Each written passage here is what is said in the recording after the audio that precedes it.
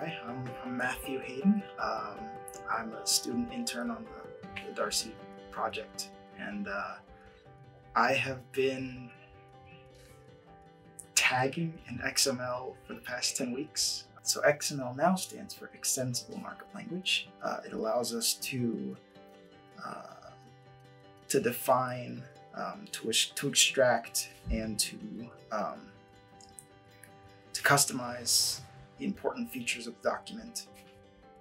The document in question being Darcy's first edition. So a glossary of Greek words is quite literally a list of all the Greek words found across ancient myth, poetry, plays, written works, kind of like an ancient 100-year-old Wikipedia.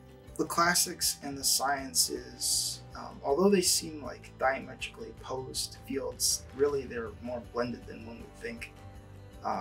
And reading about Darcy and his interest in zoology and classics, it's sort of, initially I was like, maybe this guy's a little confused, but the more I read about him and the more I went over his work, the more I realized he brought the analytical side of his mind over to the classics, and that made the classical portion of his work better. One who goes into classics goes in and develops rather the understanding that their field doesn't exist in a vacuum.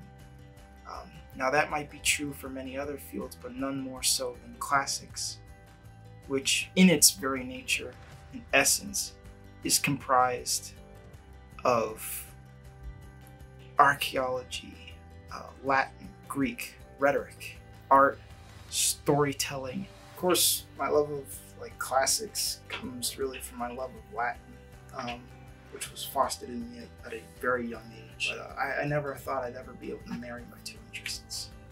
So getting a chance to do something like this where I get the script out with various myths and learn about the various authorities was, to put it in a word, really, it was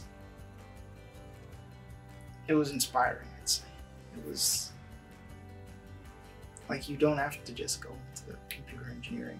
There is, if you want to make a field, you can make a field, and that's where the edges of information and knowledge lie. So you can